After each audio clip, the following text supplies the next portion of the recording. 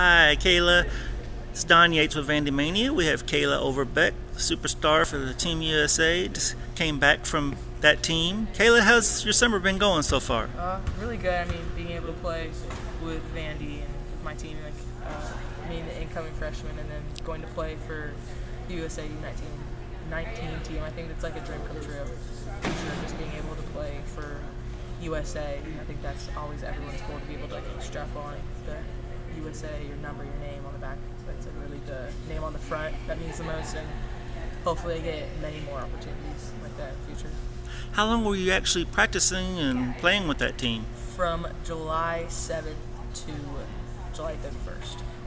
30th. Yeah, 30th. July 7th to July 30th, We okay. traveled on the 31st back to And you were in Colorado Springs, and then where did you go after that? We took a flight to Newark, New Jersey, and then we flew to Venice, Italy, and then took a 2-hour bus to U19, Italy, on the eastern side near, what country is that? I think it's Slovakia.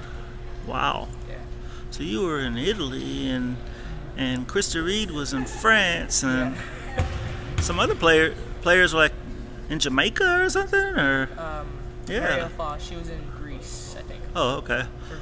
I don't know where she played, but she went to Greece and practiced with the Greek squad. I don't know where they had their U20.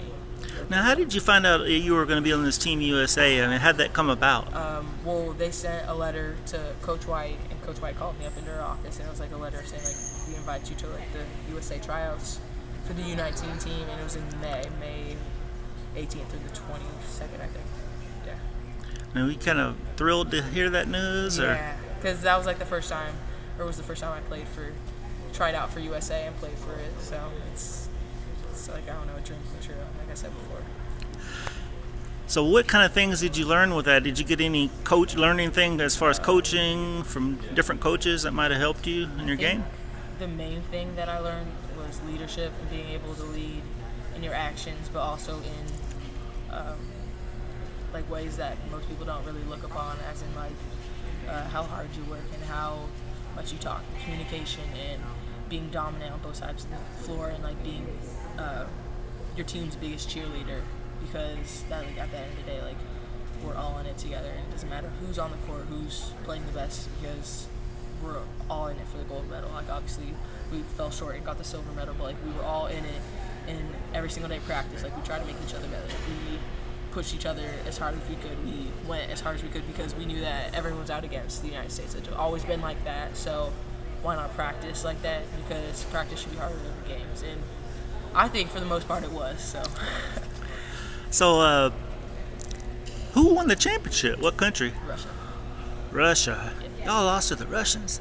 1972, that was big news. I was a kid. I watched that. The U.S. lost to the Russians. I was about seven years old.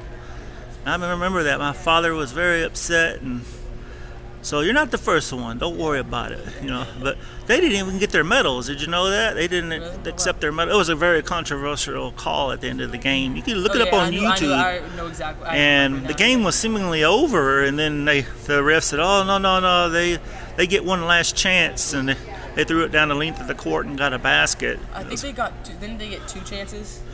It happened twice, where they got it and then they missed it, and then they gave them another chance and they got it down the court. Something very like controversial. Yeah. But what was the score of the championship game? 86 to 82.